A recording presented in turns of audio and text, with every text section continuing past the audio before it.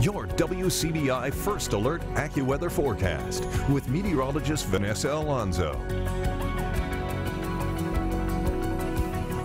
Good morning. Thank you so much for starting off your Tuesday with us here on Sunrise. The time now is 5:18. We are waking up this morning to mostly cloudy skies and chilly temperatures in the 30s, but over the next 24 hours, rain chances will be knocking on our door once again. At least for the next 7 days, we don't have to worry about any major weather events to occur like winter weather or severe weather in the forecast. But we are watching a couple of systems that will be giving us some rain, and our temperatures are going to be staying near average, but there's going to be some days we're going to be below average as the 40s are still going to make it for high temperatures. Now, we have been dealing with low clouds over the last several hours. Well, actually over the last 24 hours, as we have just been socked in with cloud cover since yesterday after the rain we got on Sunday night pushed through the region. It was hard to see the sunshine yesterday, and it's still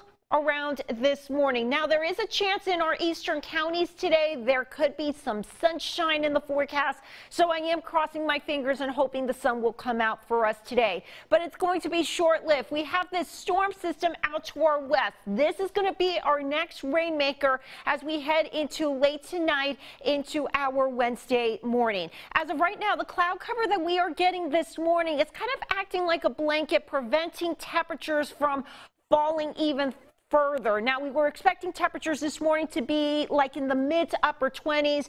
This morning, the only places that are really in the 20s are in Alabama. For us, we are just waking up for the most part in the 30s. Aberdeen, though, now that the skies are clearing where you are, those temperatures are at 28 degrees right now. As we head into the day today, again, there's a chance that some of that cloud cover could break up and the sunshine will peek through. Our winds will be switching up to the southeast today at about 5 to 10 miles per hour, and that's going to help those high temperatures today in some spots to maybe climb up to the 50-degree mark into the lower 50s, like into Tupelo, Aberdeen, Columbus, and Vernon, while the majority of us are going to be struggling once again to get out of the 40s. Our hour-by-hour forecast is picking up that storm system to continue to push eastward into our area, especially after sunset into the overnight hours. Right now, rainfall amounts look to be pretty light.